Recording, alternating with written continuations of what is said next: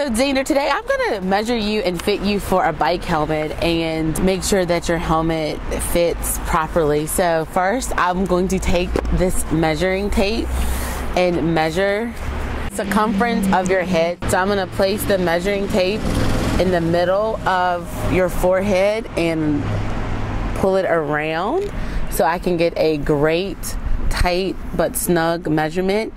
Your head is 21 and 2.5 centimeters, which means you are a medium-sized helmet, and this is the helmet here.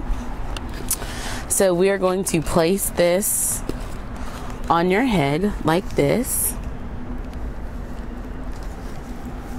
And when you fit kids for helmets, you always want to make sure that that the helmet sits 2 fingertips above the eyebrow, and you want to make sure that the ear straps on the side come down in 2 V's, and that you get no more than 2 fingers into the chin strap.